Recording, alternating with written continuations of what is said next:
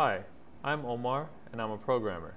Today I'm going to show you how to create a dynamic drop-down using a form select and PHP. So go ahead and open up your favorite HTML editor and we'll get started.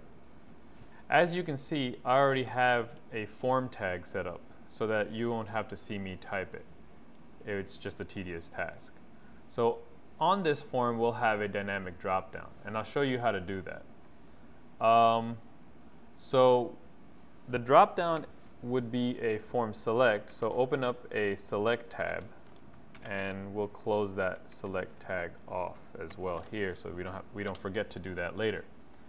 So inside the select, every option will have to be a separate option. So the first option we'll add is just a regular select option, like so.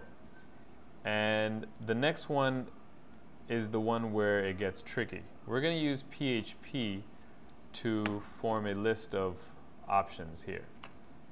So I added all the options using PHP here, and I'll show you what I did. I started off with a list, and that list is basically a query that I have, and I selected from a table using MySQL. And the row list which I got back was an associated array from that query.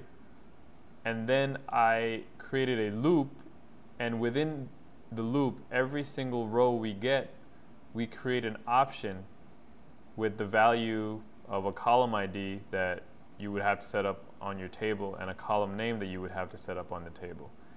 And afterwards we close off the PHP tag and run it. Once you run it, you'll see that your drop-down box will be dynamically created using the elements in your table.